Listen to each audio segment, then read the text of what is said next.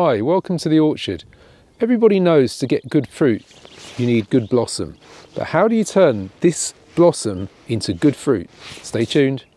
Look at these beautiful blossoms. Let's talk about how we turn these into perfect fruits that you can harvest and enjoy. First of all, we're going to look at the right structure of tree that you need to protect your blossoms and grow really superb fruit. Then we're going to look at nutrition, what the key things are that you need to do to make sure your fruit sets. Then we'll talk about ecosystem management and providing the correct environment to support that tree growth. And finally, pollination partners. What do I need to plant next to my tree to make sure I get good cross-pollination? Okay, so here is a tree which is now 6 years old. And for the first year, it's come into blossom and I'm going to let it set fruit and grow the fruit on till harvest. You can see there's a lot of blossom on this tree, but for the first 5 years, I've removed blossom. The reason I remove the blossom is to encourage the roots to grow and these multiple stems to grow upwards, which I'll explain in a minute. So we're not only removing flowers for the first 5 years to ensure that the roots grow properly, but we're also encouraging multiple branches to grow up and form this unique narrow canopy system, which is so important in the way that we grow our fruit here. And that has a number of benefits. One of them is the fact that it dwarfs the tree and it brings the blossom closer to the ground and makes it a lot easier to harvest. But secondly, it protects the tree from hail and wind, and we get a much better fruit set because we've got these multiple branches. Of course, going forwards, we will remove some of this extra growth in time. Some of these whippy shoots, and maybe one or two of these taller shoots here will eventually go. But the important thing to remember is all of this pruning is done in the summer, in July and August, because that promotes fruit growth for the future. So let's talk about nutrition. The key point is that these trees are getting virtually all their nutrition that they need through the microbiome that we have in the soil of the orchard. And let's talk about exactly what those nutrients are and why they're so important. So how is it that we're able to produce such healthy trees with such a lot of blossom that produce such high quality fruits and have such high yields? Well, if you look at the soil and the environment around the trees, if you look at the vegetation that grows all around these trees, you're getting a sense of what's actually happening below ground. We've got plants like nettles, which are an indicator of high nitrogen, but are also one of the most important regenerative plants because they're so good at solubilizing silica and bringing up nutrients that plants love. We've also got creeping thistle, which is an incredibly good solubilizer of phosphorus at depth and is able to bring up a lot of calcium. And we've also got the manure from the sheep, which of course add humates, which feed the protozoa, the bacteria and the fungi, which are so important in nutrient cycling, and sheep sorrel, which also brings up calcium. All of this covering of the soil prevents oxidation.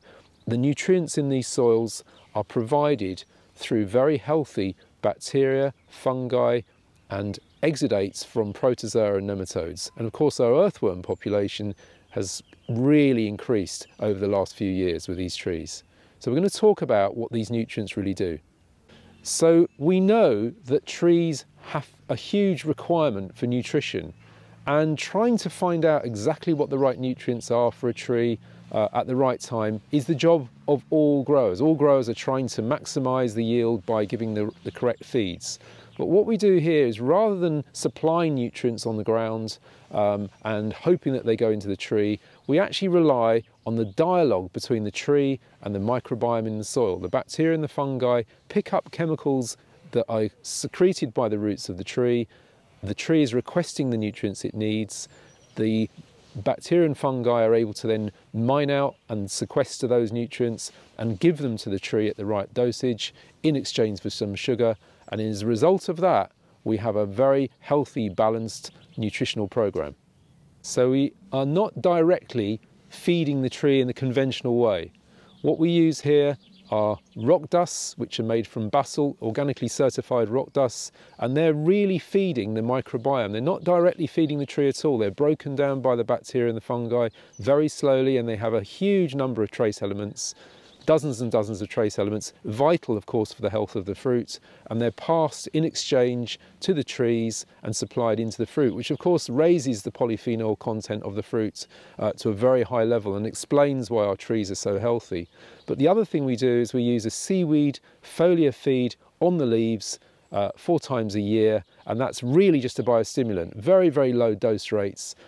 So the nutritional requirements of the trees are not really met by any of the inputs that we give. The majority of it is made by the soil or taken from the soil bedrock.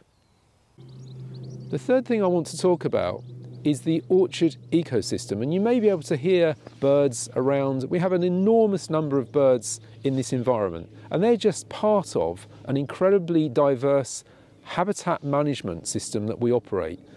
We have things like this wild crabapple growing in the hedgerow, which provides pollination and pollen to the apples, so it's a very beneficial plant to have. We have hawthorn, which is just coming into blossom, which again supports hoverflies, which are predators, and lots of pollinators. And we also have plants like the cow parsley and the white dead nettle.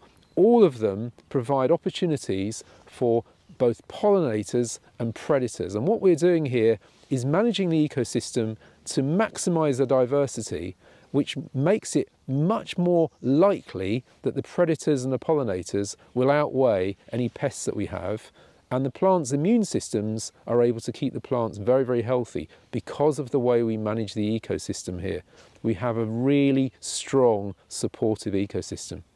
Fourth and final thing I want to talk about is pollination partners. It's very important to mix up and have a very diverse collection of fruits, because one cultivar will probably not be able to pollinate itself. So Kingston Black is flowering now at the same time as Jersey Black and Rosemary Russet, and all of them are in the same pollination group and they can cross-pollinate. So your strategy should always be plant lots of different cultivars, but make sure that they're able to pollinate each other at the same time. That will make a huge difference to your yield. You have it. Those are the 4 ways that we use to produce healthy, excellent fruits on young trees, just like this beautiful cat's head apple, which is flowering for the first year. It's a very ancient variety, and you can see it's really doing well.